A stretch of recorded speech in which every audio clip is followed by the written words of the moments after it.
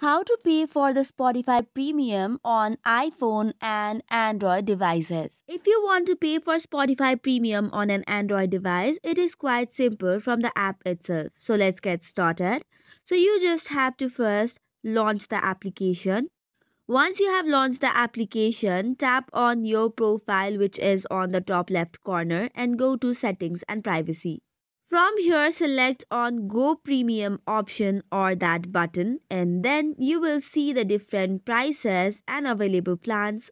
Then after, tap on Try Free for 1 month on your interest of plan and continue with the verification. In order to verify student, duo or family plan, you will have to verify if you are student or so. Then tap on Next and then start with the verification. Only then you'll be able to purchase the plan. However, for the individual plan, you do not need to verify any status. You can directly continue with the payment. You can either pay from the Google Play or continue with Spotify. Give in the details regarding your card number or select a different payment method such as PayPal. Once that is done, you are good to go. However, in case of iPhone, Spotify does not allow subscription directly through the app, so you'll have to use the web browser such as Safari. You just have to go to the website and continue.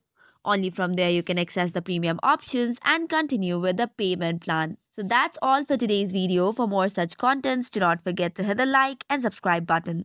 Thank you and keep watching.